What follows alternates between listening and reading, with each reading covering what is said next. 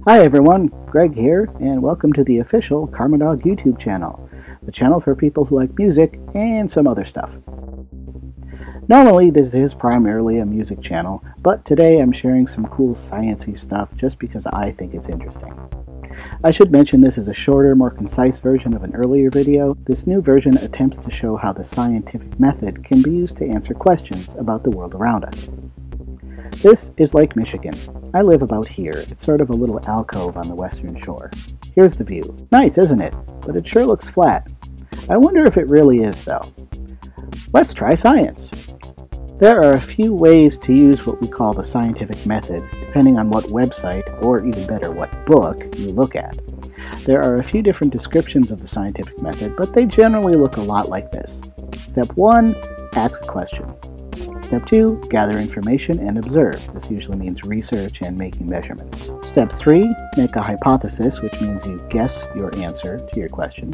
Step 4, experiment and test your hypothesis. Step 5, analyze your test results. And step 6, present a conclusion. So, step 1, let's ask a question. Is the lake flat or curved?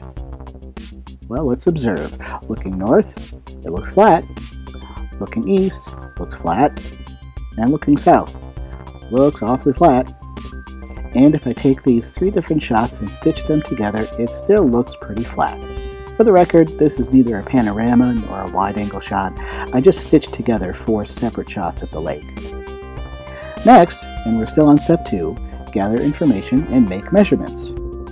Well, I don't have a 10-mile tape measure, or even a 10-mile piece of string, or any land surveying equipment, but what I do have are my eyes, a camera, and I have a computer with Google Earth. So these will have to be my measuring tools. According to Google Earth, the part of the lake that I'm able to see from north to south on this little alcove is about 8.4 miles. I've also got this much coastline to take pictures from. The edge of the water is about 585 feet above sea level. The coastline has along its entire length a cliff that is about 633 feet above sea level. Here's a picture of part of the cliff. It's about 48 feet top to bottom. So, I've made some observations, I've gathered some information, and now it's time to make a guess. Well, my hypothesis is, since I can see a whole 8-mile stretch of lake that looks flat, my guess is that it's flat. Next step is to set up an experiment to test my hypothesis and make a prediction as to how my experiment will turn out. My experiment will be to take pictures of an object on one shore from the opposite shore from multiple angles and compare using precise measurements and data. If the water is flat, the object should be visible from any angle. Whether I'm right on the beach or on the cliff or swimming in the lake or parasailing, an object visible from one of these angles should be visible from any of the others. So, setting up my experiment, I chose 2 viewing spots on the south shore and some easily identifiable landmarks on the north shore, about 6.5 miles away. I made observations of all these landmarks, but just to keep it brief, I want to focus on the Lighthouse Inn. From Google Earth, you can see that the shore of its lake-facing side is lined with rocks. This line of rocks is about 11 yards wide. It is also about 5 to 7 feet tall, and most importantly, it's about 20 yards in front of the hotel. It's not simply part of the hotel. These rocks are a separate physical entity altogether. As you can see, they reach at least 11 yards towards where I'll be taking my pictures, farther in most places. Here's some people sitting on the rocks, just to give you an idea of scale. Here's a fairly close-up picture I took of the hotel on another day, some time ago, which really shows that those are some serious rocks, easily visible from a short distance away. Here are the 2 angles I took my pictures from. The first angle is from the top of the cliff, and the second is from the edge of the lake, which is 48 feet lower and also 57 yards closer to the other shore. So, what I did was first take about a dozen pictures from the top of the cliff, climb down this treacherous little path, and take another dozen or so pictures from the bottom. For the second set, I crouched down to get as low as possible, about 3 feet above the lake surface. Here's the camera I used, a Nikon P510 with 42x zoom. I know the P900 is all the rage for these kinds of experiments, but I like mine, and it turns out it was more than good enough. Here are some of the pictures I took from the top of the cliff. There you can see the North Shore. Here's the weather data in case one of you might find it useful. Here I zoomed in part way, and here I'm using the full 42x zoom. Here are some pictures I took from the bottom of the cliff, right by the lake. In all, the whole process from taking my first picture to my last took under 10 minutes. Now it's time to analyze my test results. Here are the pictures of those 3 landmarks, one from each angle. I've recorded the date, time, elevation, distance, zoom, temperature, and humidity. The only real difference here is the elevation, which is the difference of 48 feet. Everything else is about the same. Do you notice anything? In the first picture, we see rocks. In the second picture, we see no rocks. Here I placed pictures of just the inn side by side from each angle with the tops of the buildings lined up. You can clearly see that the rocks are visible in one but not in the other. The next day I even drove down to the inn to take pictures of the rocks. As you can see, these are real boulders, yet they are clearly not visible from the lower angle. So, now we can present our conclusion. Lake Michigan is curved.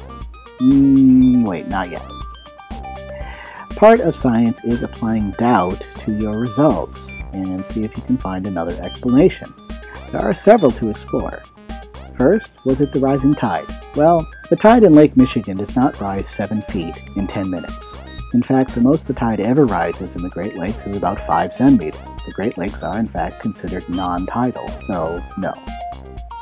Are they hidden by mist? Go back and look at the photos. That's not mist, that's blue liquid water, nothing but lake. Atmospheric refraction or mirage? I don't know, the study of optics is pretty complicated. I did provide the temperature, date, time, humidity, pressure, and direction, so maybe that'll help you figure it out. What I've learned about refraction doesn't suggest that that's the answer, and doesn't look like most examples of refraction or mirages that I've seen, but please, tell me what you think. Was it a mirage? I definitely don't think so. In fact, a mirage is merely a reflection, and I do happen to have a picture I took at the inn which clearly shows a reflection. The pictures of my experiment do not look like this. Lens distortion? Nope. Lens distortion only changes the shape of objects. It doesn't make them disappear from sight. Too far away or not enough zoom? No. When an object is hidden from view by another object, zooming in will not bring it back. Also, smaller objects farther away, like the Lighthouse Inn sign, are clearly visible where the rocks are not.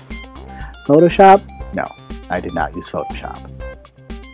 So, let's consider another model. Instead of the flat lake model, let's use the generally accepted model of a round-ish Earth with a radius of 3,959 miles. This figure tells us that from where you are standing, there will be an apparent drop of 8 inches per mile squared over the curve. With the curve measuring 6.4 miles, that gives us a 27-foot drop, which is more than enough to conceal the rocks behind the water of the lake. Even if I took into account the height of my camera above the ground, that still gives us more than enough to make the rocks invisible. Therefore, Lake Michigan is curved. Wait, still not yet. This is only part of a much larger process. I should repeat the experiment several times in other conditions and continue to inquire, explore, and especially to share my results. I should invite criticism and skepticism from other observers. That's part of the scientific process. However, the good news is that millions of dedicated men and women have been observing, measuring, collecting data, and sharing results for thousands of years. The body of work that has been collected, refined, examined, and re-examined is astounding. As fun as it is to try on my own, for me to presume I could add or change anything significant with my limited means and experience would be vanity of the highest order. So thanks for watching. Please subscribe, share, like, and all that. This will be my last science video for a while, I promise. Real soon I'll be getting back to music videos, so if you're sick of all this science business and just want to listen to some music, that'll be coming up soon. So thanks again for watching. See you next time.